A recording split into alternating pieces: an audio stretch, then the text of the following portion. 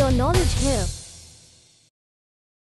Today we are going to learn some easy and quick ways in which you could deploy a Node.js app. Let's go to github.com and create a new project. Keeping the details to a minimum for this example, with access type as public with MIT license, and .gitignore for Node.js project. Clone this project in your development environment, and open the project in code editor.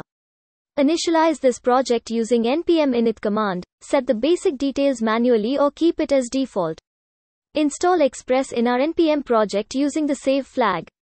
Create two files, index.js and app.js. In the app.js file, let us create a simple application using the Express library with only one route that returns positive feedback. Now, export a function that starts the Express server to listen to all incoming requests. We will import this function in our index.js file. Instead of keeping a single file for our app, it is better to use separate files. This makes it easier to test our Express app.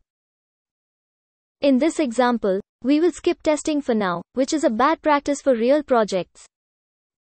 Please note that deployment requires the start script to be defined in the package.json file. Our start script will simply call the node index.js command.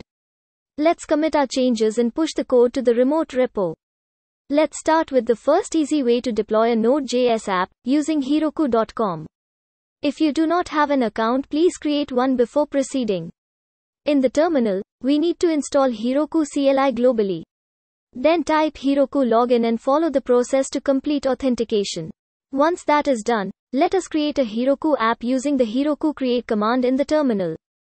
This command will create an app in your account and link the remote repo for that app to your Git repository. To verify this, let's type in git remote to list the remote repository connected. As you can see, there is the origin that points to the GitHub repo, and then there is Heroku which points to the Heroku repository. Deploying to the Heroku app is as simple as pushing to the remote repo. So let us push using the command git push Heroku main. Please notice that instead of origin we use the Heroku repo in the command. This will take a few seconds to complete the deployment process, which includes setting up the runtime, resolving dependencies, build, cleanup, compressing and then finally deploying. Congratulations, your app is deployed. To see this, let's type Heroku open command. This opens a browser tab and loads your app URL. It works.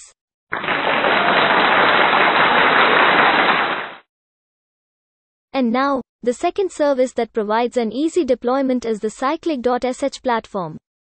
At the time of this video recording, this service is relatively new and still in the developer preview phase. So a lot of features in this website is still being developed. For now, you can still use this for development purposes. Let's use the Cyclic deployment API endpoint to deploy our app.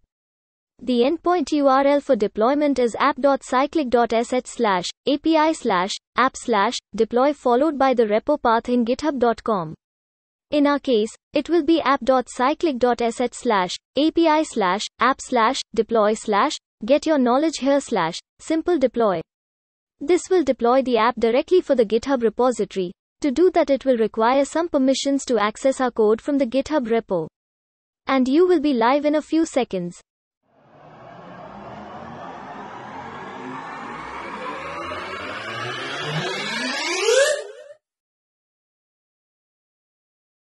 Click on the link to your app's URL. It works.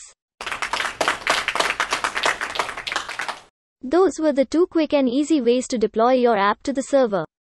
Thanks for watching. Please like and share if you have learned from this video. Comment below your thoughts, questions and feedback. And also please subscribe to this channel for more videos like this.